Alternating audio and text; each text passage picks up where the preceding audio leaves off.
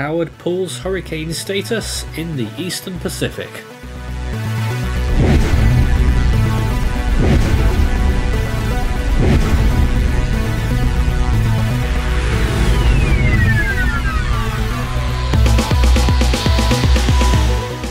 The ninth tropical cyclone of the eastern Pacific hurricane season is propping up the rest of the field right now, and it's Howard, a category 1 hurricane, currently at 20.7 degrees north, 114.5 degrees west, and looking decent there. Right now it's got winds of around 75 miles per hour and a pressure of 986 millibars, moving west-northwest at 11 miles per hour. That movement is likely to continue for some time, gradually moving out to sea away from any land areas. A little landmass there on the top right of that image is the Baja California peninsula in Mexico. Here's another look at its current position and indeed its wind field, which is fairly even, 60 miles towards the northeast and northwestern quadrants and 50 miles to the southeast and southwest. Currently it is 530 kilometers from Cabo San Lucas, 576 from La Paz, 674 from Loreto, 1332 from Tijuana, and 4222 from Hilo, Hawaii, a very long way away to the west. Of course it's never going to get there, but that's just a little reference point. It's pretty much the closest it will be to the Baja California peninsula right now, and it is gradually moving away, so it is opening a gap from land areas, and indeed there are no threats to land.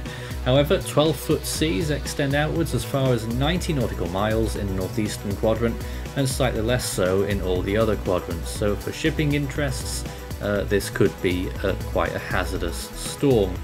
But for any land areas there is no threat from this, and indeed there hasn't been for any inhabited areas throughout its entire life so far. Now the intensification phase may have caught a few people off guard. That happened during the course of today. It was quite rapid actually, and here's the expectation over the next few days as you see that wind field really start to die off as we get towards the end of the week, and it will have dissipated completely by around Friday. That's at least according to the model consensus at the moment, but it may be still yet to catch up considering the recency of the intensification phase. Here's a look at the maximum sustained winds right now. National Hurricane Center of course at 80 miles per hour already, and the ATCF system suggesting even higher. Other methods, ADT particularly, is lowballing it a little bit in terms of SSEC, in their case extremely so. NOAA ADT is just about to cross the hurricane threshold, and AMSU there as well, just about touching 80 miles per hour. Here's another look at the winds distribution of the hurricane over the next 5 days. That's percentage chances of receiving tropical storm force winds.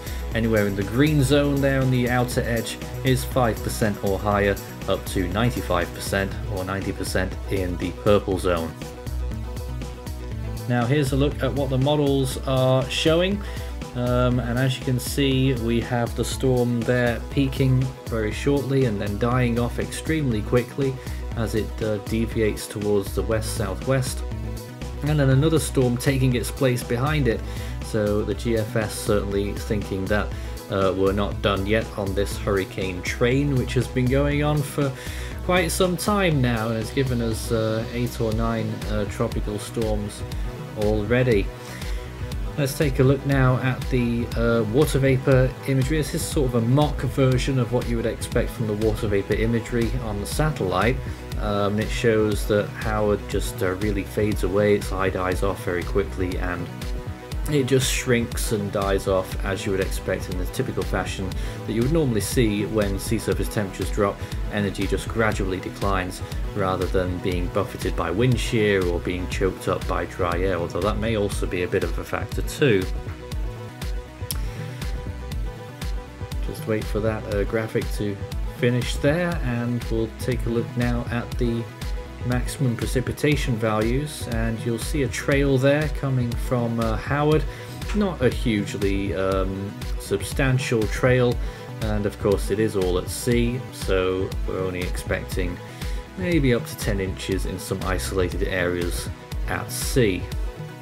Really not much else to say about this particular graphic, although you might be able to see behind the trail from the other storm coming in, and general rainfall occurring along the coast of Mexico, which might get enhanced by these two systems.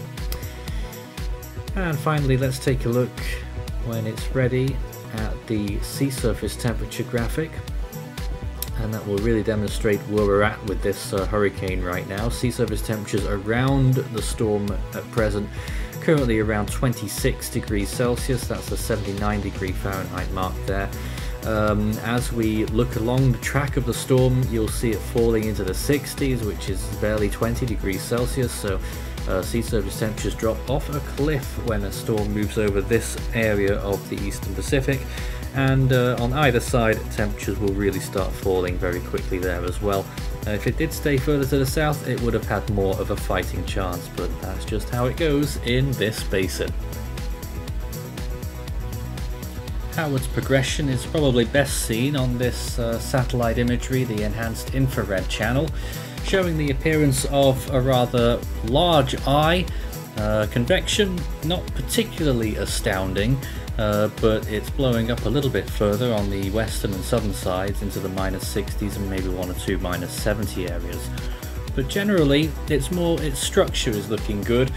We won't be seeing extremely high cloud tops, considering that it's beyond 20 degrees north already, and perhaps it's become, that's part of the reason, as we saw on the sea surface temperatures, why it may be a little bit of a surprise that it has managed to achieve this. Let's see if we can just go to some visible imagery, of course, which I think would be quite agreeable to everyone right now. It's looking pretty good from a visible perspective. Attractive looking storm, as you can see there, with a sort of donut shape almost, surrounded by that much larger band.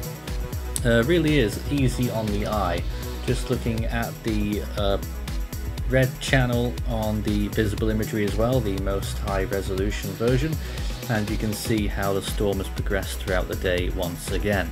So it's made full advantage of the conditions just after the islands, Socorro Island, but it is running out of time and it will begin to weaken very soon.